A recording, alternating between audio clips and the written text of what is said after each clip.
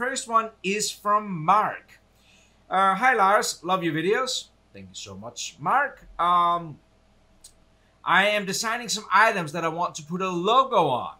And I've created a logo object that I can import into other design files. I create the logo by importing a JPEG and tracing it, and then extruding it so I have a 3D logo object. All right, so ultimately I want to print something on the 3D printer, and then I want to be able to extrude this logo up 2 to 3 millimeters. Now, the thing is, how do I save time by importing that logo into other files? Let's look at it. Let's look at it, Mark. This should be a, this is one of those that if you already knew this, you're going to be like, oh yeah, I already knew this. But if you didn't, you're going to be like, whoa, wait a second. So let's make a logo. And Mark had imported a JPEG and do some tracing. We're actually going to do that later in this Sunday edition anyways. So I'm just going to make a sketch line here. Let's do an offset of that. Let's do that 10 millimeters, and then let's put some text in it. So I'm just gonna make kind of like my own here, and then we'll go ahead and place that somewhere, something like this. So let's say that, maybe I'm gonna make it a little bit bigger. Oops. Let's say that this was the logo that we had created in that sketch. So the idea is that we have this logo. We want to be able to extrude this to different surfaces for different models later down the road. So what I would do is I would do this sketch that you have used, Mark.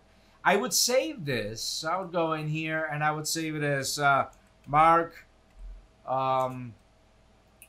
logo sketch.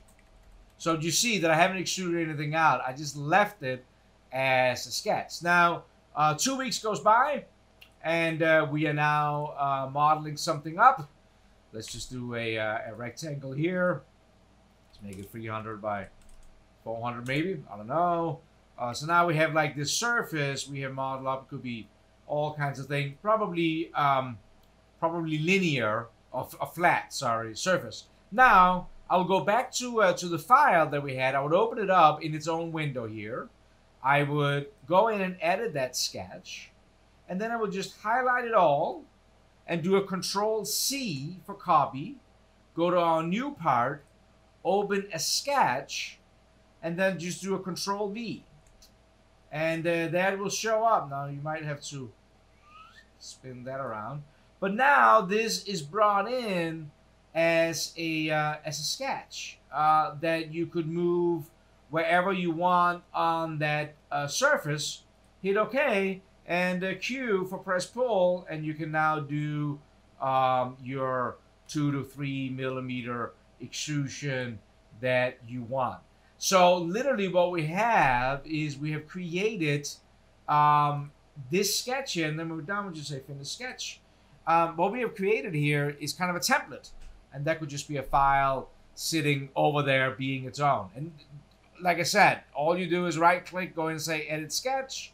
You just window it whole thing, do a Control-C, and then you can go in and open it, the face you want to have it on, a Control-V, and then it will be pasted right there as a sketch entity. So that's one way that you can copy that. What do you think, Mark? I think that was a pretty neat trick. If you, like I said, if you already knew this, you're gonna be like, I knew this. But that's the trick that I would use for that. So, thumbs up if you like that, Mark. Thumbs down if you don't. Leave a comment. Hope that was useful.